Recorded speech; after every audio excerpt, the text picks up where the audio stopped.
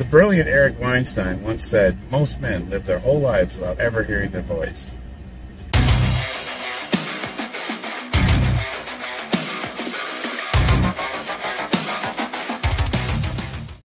What do you think Eric meant by that? Never having heard, not finding, but heard your own voice. So you never put it out there. Most men live their whole lives being something they're not.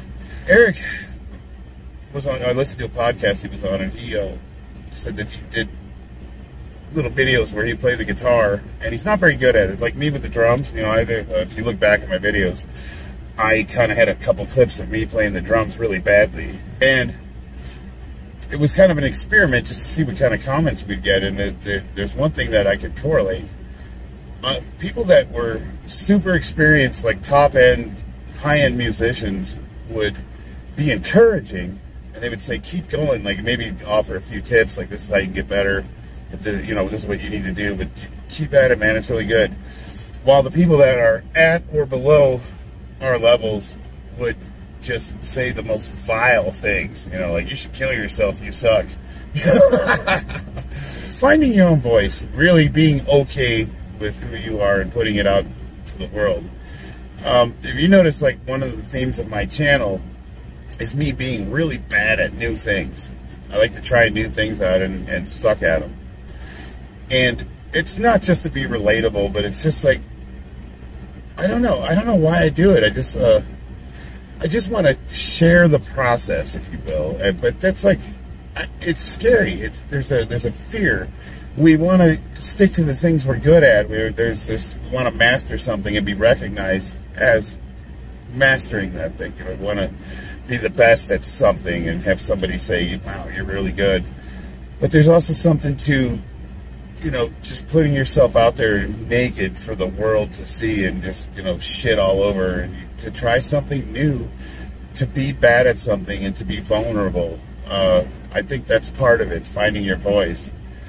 You know, when I was growing up, I did a lot of, I'm a really good illustrator, like really good, like I could be professional, but I was never encouraged, and it was always said that that was frivolous and that you can't make a living doing art, and I never had anybody encourage me.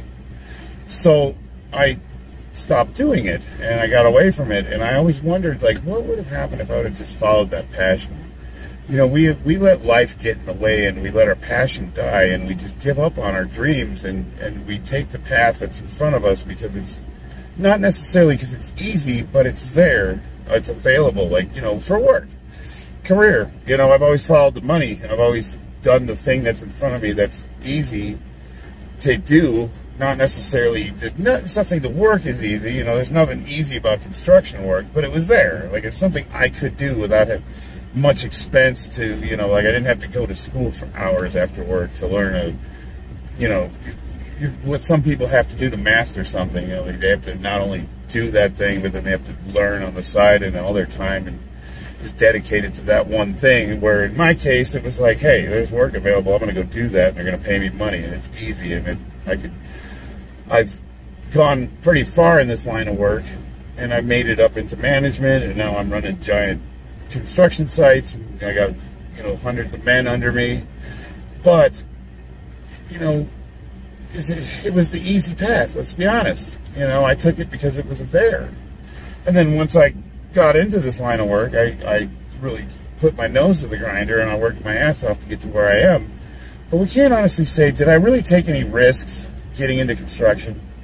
You know, when my pursuit was, I wanted to be a chemical engineer, and I was going to school for that, and that would have required me going to school after work, you know, working 12-hour shifts and then doing coursework. And somewhere along the line, you know, my daughter was born, and it just was like, you know, I'll just do this instead. I settled, really, honestly, I settled.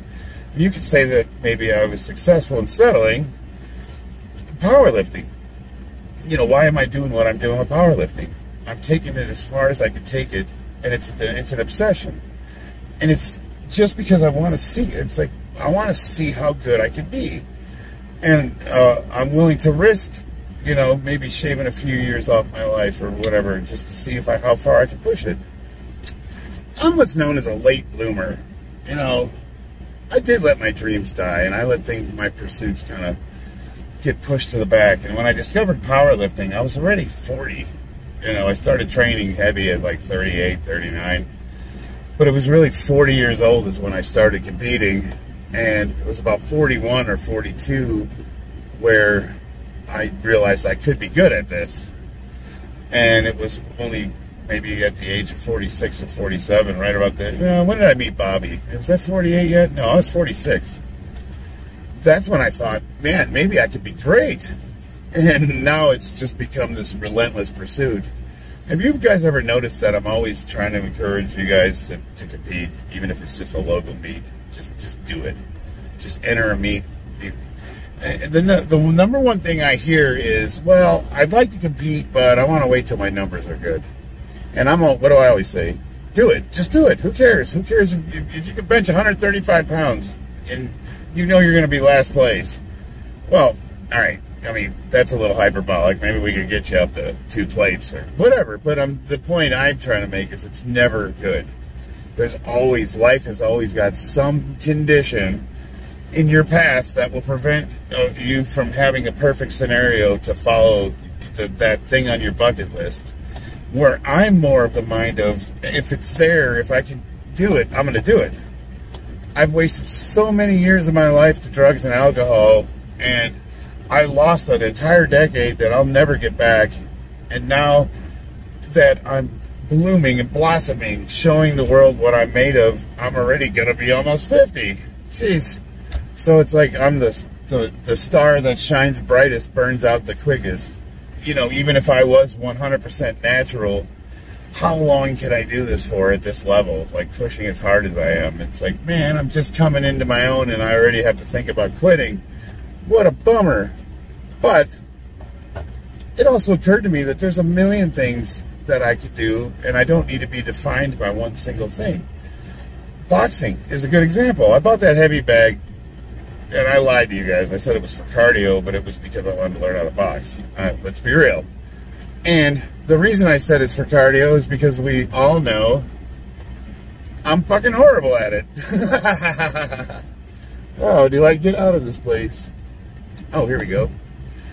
So that's just my way of saying, well, it's just, yeah, I'm just doing cardio. You know, I'm not really serious about this. No, I am serious about it. I just suck at it.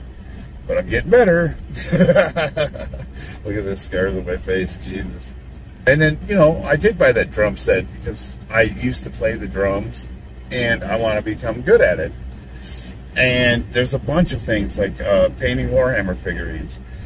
I'm really trying to master that. Artwork, I'm trying to get back into that. Tattoo art, I'm actually good enough now where I could probably professionally be a tattoo artist. There's just so many things I can do, and I'm going to try all of them. And I want to encourage people that are afraid to put it out there to try everything you possibly can. You know, we all have to support ourselves. We have to go to work. We have families. And there's, unfortunately, if you're doing your job as a provider, as a man, you can't come first. You just can't. Other people have to come before you.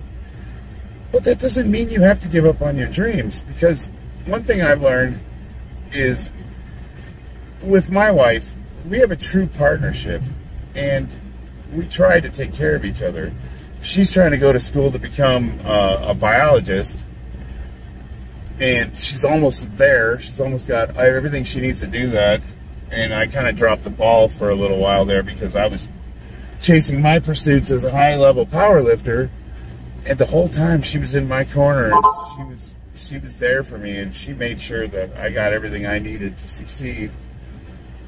How the fuck do I get out of this garage? Oh, here we go. And now I have to do that for her. I got, you know, she needs help getting back into school, and she's got one more semester before she gets her degree. And then from there, she could either move on to a high-level career, or she could pursue, like, her master's or her PhD even. You know, so we're really big on making sure that we can meet each other's needs and not let our dreams and our goals just go by the wayside. The unfortunate truth is, it's a real grind when you have a family that you're supporting, and day in and day out, you get up, you go to work, you come home, you train, you go to bed. You get up, you go to work, you come home, you train, you go to bed, rinse and repeat. And one of the things that tends to happen is we get into these routines and we settle. And I'm here to tell you, you can't lose that passion, that childlike wonder. You got to be able to find your voice. Now, finding your voice, putting yourself out there, it's going to come with a lot of criticism, because nobody at your level or below your level is going to want to see you succeed. I don't know why there's a crabs in the bucket thing, but it's there. The other thing is, it's really easy to get your voice hijacked. We all have our things. It's either natty or not, or Christian versus Muslim, or Republican versus Democrat. We become ideologically possessed, and that can become your voice. Your group identity can become more important than your individual voice, and you can become singularly focused. When that happens, that's called ideological possession. And when that happens, you are no longer you. You have lost your ability to think critically, and you just can no longer speak for yourself. You speak for the ideology. And I see that more and more every day. And some people never have their voice to begin with because they're born into the ideology. I mean, you see these podcasts where the kids grow up in an LGBT home and now they're trans, or I don't want to bring up specific examples, but I know some people I'm close to who are super liberal, and what do you know? Their kids are activists. It's like, did they ever find their own voice? Did they ever get a chance to find their own voice? Or was that something they were pushed into? The bottom line is, it's important to self-reflect, and it's important to make sure that what you're doing is your true self, and you're not speaking on behalf of something bigger than yourself that you have now taken on as your identity. See, the thing is, it's the reason why it's dangerous to identify by the group. Me, for the longest time, I identified as Charles the Marine. And when I got injured and I could no longer be a Marine, I lost myself. And I don't want to identify myself as Charles the Powerlifter, because what happens if I get injured or I can no longer compete? Then what am I left with? You don't ever want to identify yourself by things that you do.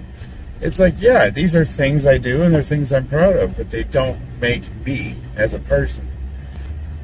I think that this is like the number one thing that most people are missing in their lives, is their ability to be their genuine, true selves. And it's a lifelong endeavor, because the bottom line is that, even though we can act like we don't care what anybody thinks about us, and that we're all together and like nobody gives, it's a lie. We're gregarious by nature.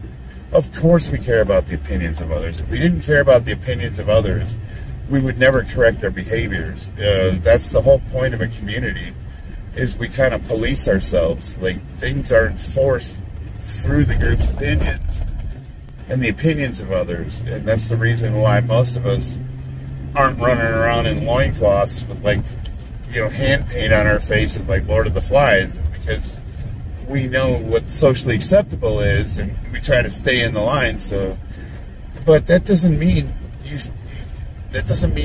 have to give up your voice. All that means is that, you're a good societal player. You're a good boy. You follow the rules, and you try to contribute to the society, and you try to make it better. It doesn't mean you have to give up on who you are as a person. The flip side of that is like the ideologies that some of these people belong to, where they can only speak what the group approves of, and that is just the absolute death of your soul. So, you got to be careful. You don't want to go too far in either direction. And when finding your voice, you don't have to go all or nothing. You can start with little things. Just put it out there. Like, maybe it is a guitar lesson that you've been putting off for a long time, and you just want to try it. And throw it online. See what people think. And you probably will get made fun of for it, because you're not going to be good at it. But you'll get better. And then you could get to share that process with the rest of the world. And that's truly who you are. Show the world who you are. That's what it's all about. I don't know, man. All I know is that I'm trying to be a little bit better today than I was yesterday, and we're all learning. I don't get a lot of feedback on these videos. A couple of you said that you really like them, but if you guys have any thoughts, like, lay them on me, man. I always hope to start discussions, maybe get someone to think about things, but I also like to hear your opinions, good or bad. So, thank you.